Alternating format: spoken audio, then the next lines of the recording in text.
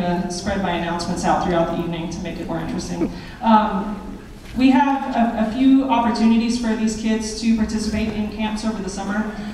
If you're looking for something for them to do, if you would like for them to be out of the house for a week over the summer, there's a lot of local band camps where you can actually, they can go and live in the dorms for a week. They get music classes, they play in ensembles, they get instruction from wonderful teachers throughout that week, and it's a really neat learning opportunity for them. So if you're looking for something like that, please send me an email. I'd be happy to point you in a direction that I think your child would be most successful. There are a lot of them locally.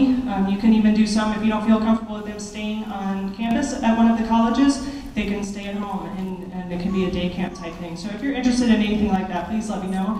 Pflugerville ISD also offers a middle school camp, which is perfect for these guys.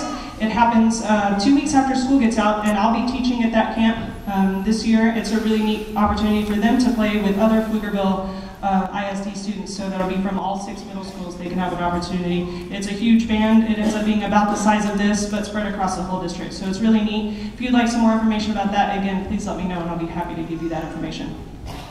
The next piece that we're about to perform is probably the most challenging piece in our program. It features lots of different things happening all at the same time, which is new for these guys. They're used to being in a class with really just their part happening at the same time.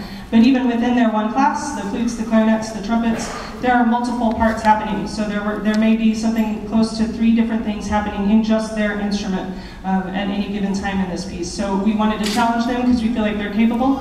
Plus, this seemed kind of perfect because there's a new Jurassic Park movie coming out this summer, so we thought we'd get everybody excited about that. So we're performing Jurassic Park under the direction of Mr. Darryl Wyrick.